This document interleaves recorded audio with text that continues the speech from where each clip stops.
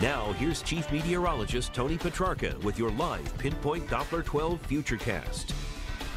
Well, the early spring chill, well, it continues. Look at the high temps today, a solid 11 degrees below the average, only 45. And we'll have a brief spike tomorrow. We'll get into the low 60s for a few hours during the afternoon. And then it's back with cool, very cool weather tomorrow night, Thursday, Friday, and right through the weekend. So hard to find any long stretches of mild weather on the 7-day Futurecast. Showers, drizzle, and fog in most locations right now, including down in Newport, downtown. The visibility is not too bad. I mean, in Narragansett, you can see, the drizzle on the camera lens. The wind is picking up a little bit as well. So the steady rain has moved out. I think from here on out until about 3 o'clock in the morning, it's mostly just mist and some drizzle. Temperatures now upper 30s to around 40. Good news, will stay above freezing.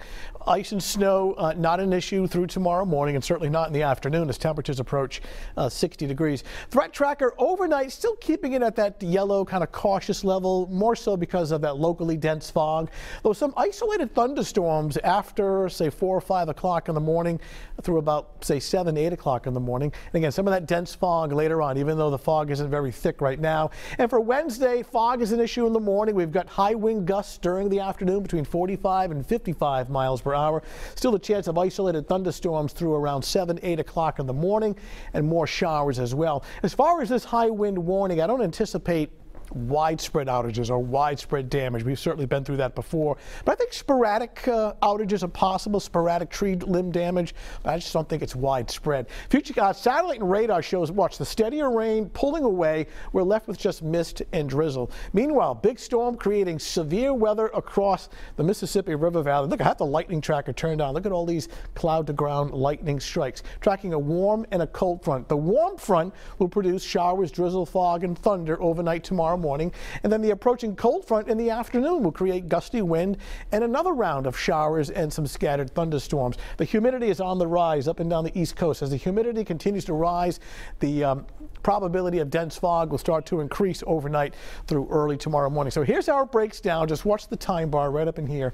And early morning, again, isolated, scattered thunderstorms in a few communities, temperatures in the upper 40s. Showers, drizzle, and fog continue. Now, the approach of the cold front around 3, 4 o'clock in the afternoon. These blips of orange and red indicating some brief downpours and thunder. Very windy. Look at the temps, upper 50s to low 60s by mid to late afternoon. Once we get beyond 7 o'clock, skies are clearing out. This sets up for a dry, cooler Wednesday evening and Wednesday night. Showers, fog, and an isolated thunderstorm around sunrise, starting off in the upper 40s. Low 60s for a few hours. Strong wind gusts, scattered showers and thunderstorms. It'll feel more like a spring day, minus any legitimate sunshine. Back to cool weather for Thursday. Chilly but dry for the Red Sox home opener.